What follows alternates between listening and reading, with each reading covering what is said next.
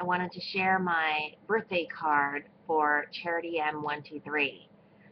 She sounds like she was going through a bit of a funk for a while, but she got some great support and advice, I think, from a fellow YouTube crafter, and she decided that she was going to embrace her style, and I love that. And I wanted to participate in her 100 Subbie birthday challenge. She's calling it Black Sheep. And I'm going to put a link to that video of hers. There's not a whole lot of time to participate. I think it is only through August 25th, but I thought it was really worthwhile to support a fellow YouTube crafter, and I wanted to also let her know that there are others out here as well who really like black, white, silver, and all those neutral colors. So this is my card for her. I used a mesh silver ribbon. It's a wire edge ribbon. I used a Martha Stewart punch that had little elephants because I just thought they were adorable. And I used a different pattern paper that has little black spirals in it. I don't know if you can see that a little bit.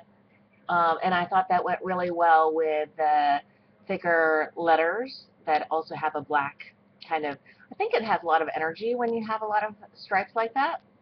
And I like that.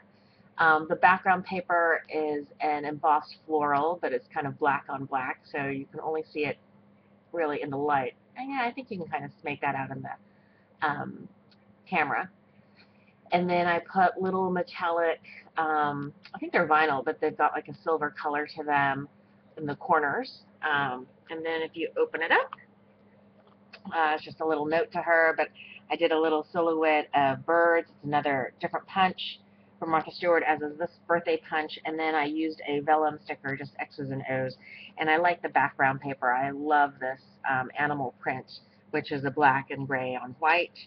And again, I used more little corner stickers that have like a pattern to it, but again, black on gray. I'm sorry it doesn't show up better on camera, but I love these kind of details and the tone on tone. And anyway, Charity, I hope you like it. And if I get your address, I think I've PM'd you for your address. I will put this in the mail to you tomorrow. Hope you like it and hope you have a wonderful birthday. Bye. Thanks for watching, everybody.